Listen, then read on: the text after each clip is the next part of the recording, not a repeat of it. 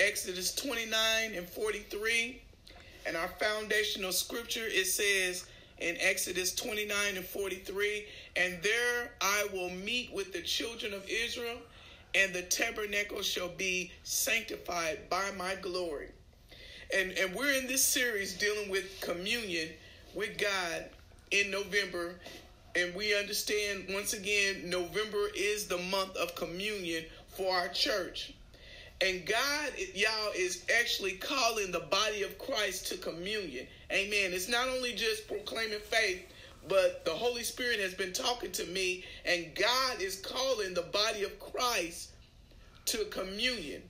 And we understand that communion has to do with intimacy, oneness, togetherness, and fellowship with God. This is what I have been preaching on last Sunday. And we know that when we are in communion with the Lord, then we commune with him. We have conversation with our Heavenly Father, because communion is about sharing and exchanging. And I talked about when we share our heart and our mind and our thoughts with the Lord, then he will share his thoughts with us. And God will let you know that in a secret place of fellowship and intimacy, that his thoughts, y'all, and his plans for our life is greater than ours. Amen. And that they surpasses human capabilities. Human capabilities to comprehend. That's why it says in Isaiah 55 verses 8 and 9, it says, "For my thoughts are not your thoughts, neither are your ways my ways, declare the Lord." Verse 9 says, "For as the heavens are higher than the earth, so are my ways higher than your ways, and your thoughts, my thoughts than your thoughts." So we know, Lord, that God, his ways are higher than our ways, and his thoughts are higher than ours. Amen. Hallelujah. And so today, I want to talk about on today the benefits of communion with God. That's what I want to talk about on today. The benefits of communion with God, because there are some benefits that come along with being in intimacy and fellowship with God. Amen. And I'm not going to be long. I just want to lay this foundation as we're still in this month of communion, and on next Sunday, on the 21st, we will be having our in-person service, and we will be having communion. Amen. And I just want to lay the groundwork, because we're dealing with communion.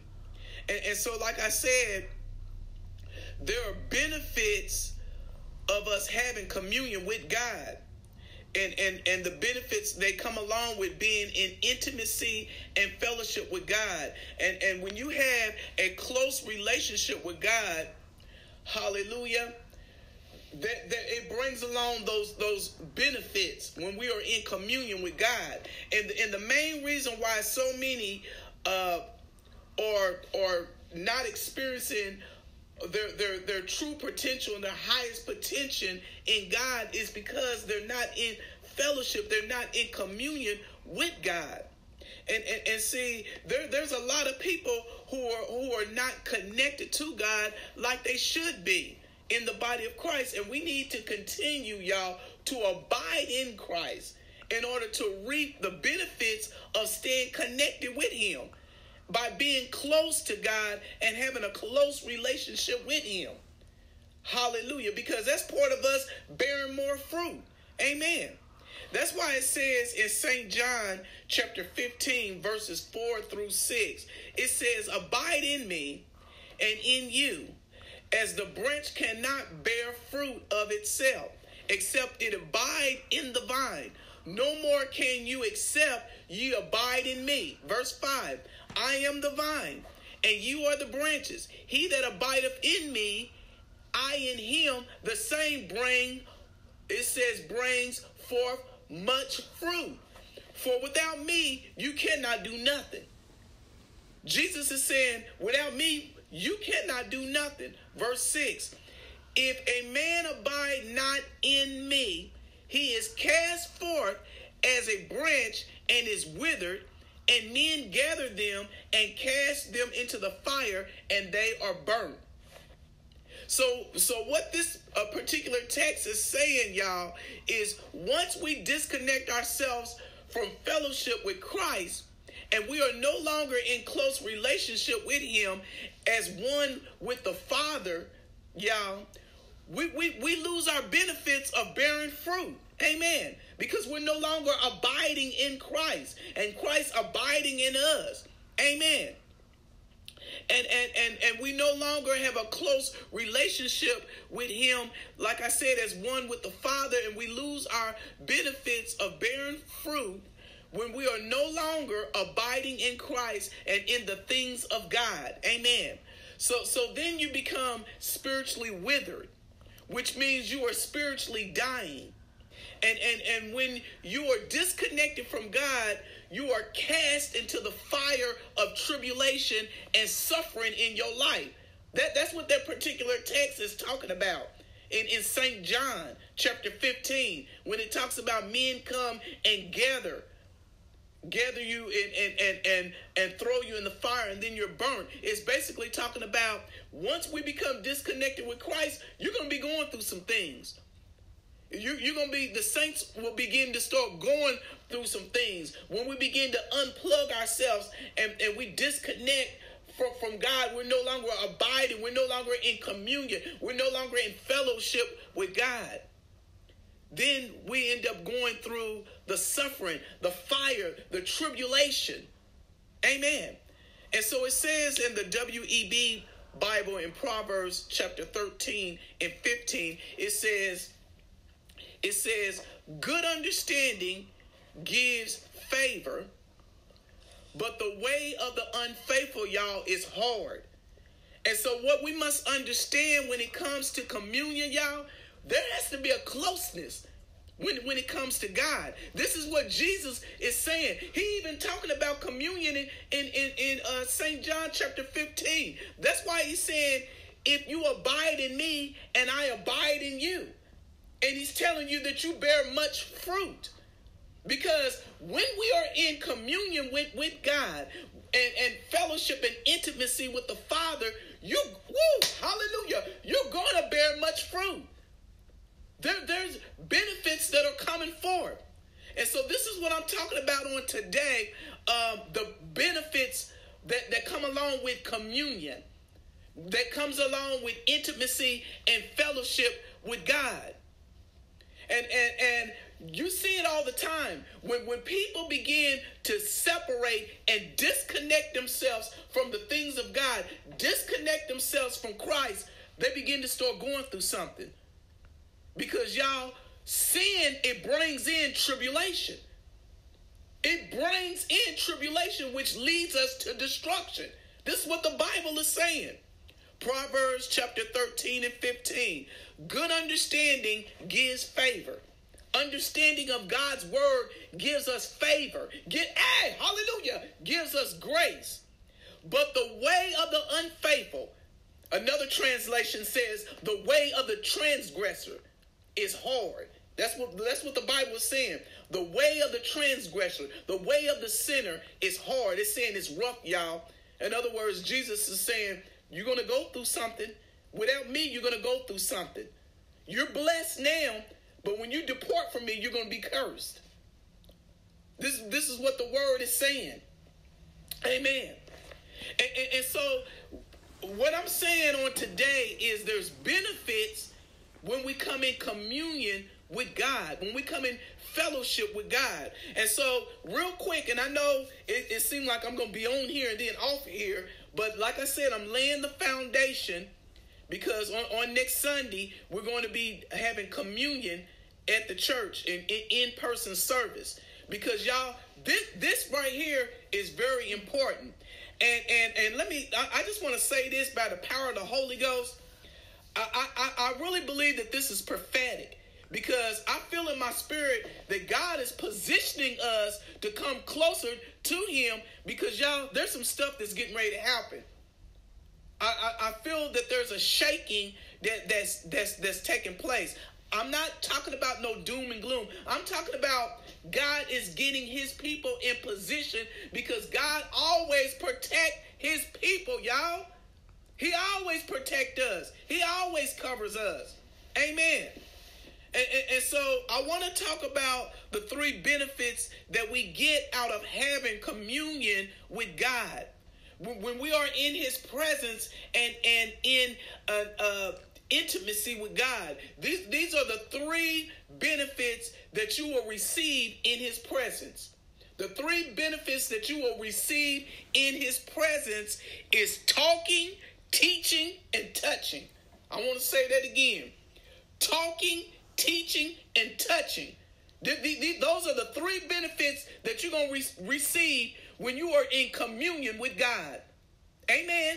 Because you remember on Sunday, last week, I talked about communion, how it brings forth divine manifestation, and it also brings forth spiritual encounter with God. You know, God can manifest himself to you. Jesus is real, y'all. That's why the Bible says, draw nigh to him and he will draw nigh to you. Amen. When we're talking about communion. And so these are the 3 benefits that you will receive in his presence when you are in that secret place. When you are in that a secluded private place, nobody but you and Jesus on one-on-one. I want to talk about talking, teaching, and touching. Those are those 3 things. Number 1, talking. We have an advantage and a privilege to communicate with God as a friend, y'all. That's one of the benefits that you get when you are in communion with the Father. You have an advantage and a privilege to communicate with God as a friend and to know the mind of God concerning his will for your life. Hallelujah. And as well as the purpose and the plans that he had for you. Amen. It's just like I said, when you begin to share your thoughts with God, God will begin to share his thoughts with you. And how I talked about how it said in Jeremiah 29:11, he said, I know my thoughts towards you. Thoughts of good and not of evil, and to give you a hope and a future. See, that's God in an intimate setting, hallelujah, sharing his thoughts with you. Amen. As you share your thoughts with him. Hallelujah. When you're going through something and you have cares and concerns, the Bible says, cast your cares on him, for he cares for you. And so when we're in that secret, private moment off with a one-on-one with God, that's that communion. And so that's the number 1 benefit that you receive while you're in communion is talking. It's talking with God. Hallelujah. God will begin to communicate with you as a friend. Hallelujah. Thank you, Jesus. And so it says in Exodus 33:11, inside the tent of the meeting, the Lord would speak to Moses, y'all, face to face. As one speak to a friend. As one speak to a friend. God was speaking to Moses face to face as one would speak to a friend. See, that's the benefit and the advantage of being in communion with God. God will begin to start speaking to you. Not only that, as I begin to read on, it says, afterwards, Moses would return to camp, but the young man assisted him. Joshua, son of Nun, would remain behind in the tent of meeting. See, when you are in the meeting place with God, you will come out God conscious and no longer self-conscious. Amen. You will be aware of the things of God. Hallelujah. See, God will begin to start talking to you. That those are the advantage and the privilege that you receive in communion. He will begin to start talking to you. He will even begin to start exposing some people. He will begin to start showing you who's for you and who's against you. Speak, Holy Ghost. Woo, hallelujah. See, that's the advantage that you get when you are in communion. Hallelujah. God will begin to start showing you some things. Nah, you don't need to be with him. You don't need to be with that person. He'll even show you the plots and the schemes and the plans, even on your job, even at your workplace. Speak, Holy Ghost. See, that's one of the benefits of being in communion, being in fellowship with God. God will begin to expose some stuff, begin to start talking to you and showing you some things, communicating with you. Hallelujah. Because communion, it brings communing, which means talk, conversation, when you are in fellowship and intimacy with the Father. So that's number one. Number two is teaching. That's one of the benefits that we get for being in communion with the Father, is teaching. God will counsel you, and he will show you what to do in his presence. There's some training going on in his presence. He will give you instructions, and he will teach you and train you how to fight. Y'all, because we're dealing with spiritual warfare. We're dealing with some spiritual warfare in this hour. I mean, even with demonic activity that's going on. I know y'all seen the stuff that's going on the news with the concert, with Travis Scott, his concert, and how 8 souls died that very same night, and then a few days later, another person died. 9 souls gone. Y'all, that's something spiritual. That's something spiritual. And see, what you see in the natural is what's going on in the spiritual. And the Holy Ghost is saying, that's warfare. Hallelujah. It lets you know that Satan is bold in this hour. He's doing stuff right there in your face. And so the saints, y'all, we got to be equipped. We got to be trained by the power of the Holy Ghost. And so when we in that secret place of the Most High, and we begin to commune with God, God will teach us how to fight. Hallelujah. He will teach us how to fight. He will give us instructions on what to do. He will give us, he will equip us. Hallelujah. Thank you, Jesus. With the whole armor of God. Y'all remember that teaching that I did about the whole armor of God? Hallelujah. And see, he can equip you, hallelujah, in that secret place, and prepare you for whatever attack that may try to come your way. And he will cultivate you and develop you for the next season and the next level in your life. And that's why it says in Psalms 144:1, y'all, it says, "Blessed be the Lord, my strength, which teaches my hands to war and my fingers to fight." Woo! Hallelujah. See, that's the benefit of being in communion with God, knowing how to fight, knowing how to do spiritual warfare. Hallelujah. Those spiritual warfare prayers and being a prayer warrior. Hallelujah. Thank you, Jesus. God can show you all of that. All we have to do is get in his presence. All we have to do is fellowship with him. You may not even be on that level. But even if you just take some time to get off to yourself, to clear your mind and say, Lord, help me.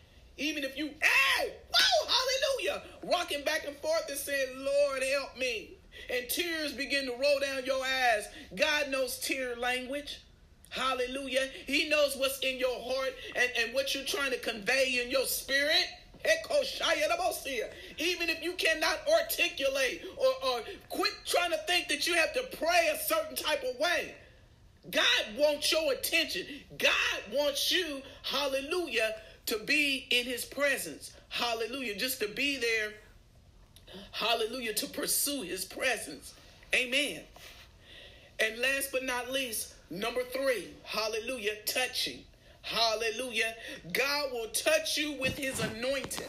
When we are in communion with the Father, in intimacy and fellowship, hallelujah, in his presence, God will touch you with his anointing. When you are in his presence, he can touch you in your spirit. He can touch your body by removing sickness. He can touch you with healing. Hallelujah, he can touch you with deliverance in his presence. When he touches you, depression has to go. When he touches you, stress and anxiety has to go. When he touches you, oppression has to go. Because, hallelujah, when he touches you with the blood of Jesus. Hallelujah. And you're touched by his grace.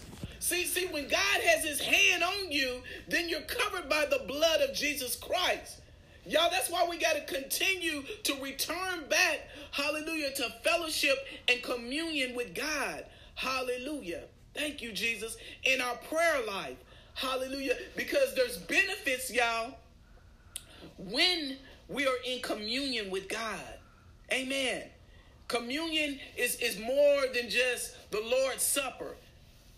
The breaking of the bread and the drinking of the blood of the Lord's Supper that we do as symbolic as the Lord's Supper. But this is something that God requires of us every day, is communion with him, fellowship with him, intimacy with him. With all the chaos and the things that's going on in the world, y'all, God is trying to equip us in our spirit to automatically come in communion with him, fellowship with him, hallelujah, to receive those benefits, hallelujah, from the Father, to begin to start bearing much fruit in Jesus Christ, hallelujah. Thank you, Jesus. I'm done. I want to pray. Father, in the mighty name of Jesus, Lord, we thank you for this word on today. Lord, we thank you, Lord, that you're drawing us closer, Lord, to you, Lord, Father God, with communion and intimacy and fellowship, Lord, Father God, in your spirit, Lord, Father God.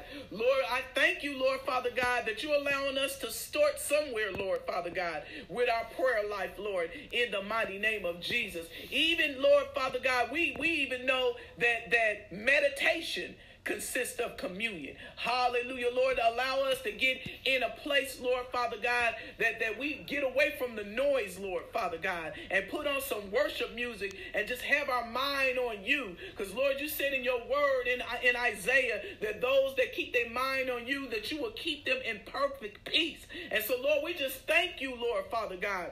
We thank you for your word, Lord, Father God. We thank you, Lord, that you're bringing us forward, Lord. And even on the message on next Sunday, dealing with communion, Lord, how we know that communion, it brings forth a new covenant. And so, Lord, just allow us to be equipped, Lord, Father God, and prepared, Lord, as we take communion on next Sunday, Lord, hallelujah, that we do it with a willing heart, Lord, Father God, because we want to be close to you, Lord. We want to be, hallelujah, in communion with you, Lord. We want to be together with you and be partakers, Lord, Father God, hallelujah, in the mighty name of Jesus. And so, Lord, we thank you, Lord, Father God, even just for this word, Lord. We thank you, Lord, for the opportunity, Lord, for us to hear a word, Father God, that's able to keep us, that's able to sustain us, Lord, that's able to deliver us and set us free. And, Lord, we just thank you. We just give your name the praise, the honor, and the glory in Jesus' name. Amen and amen.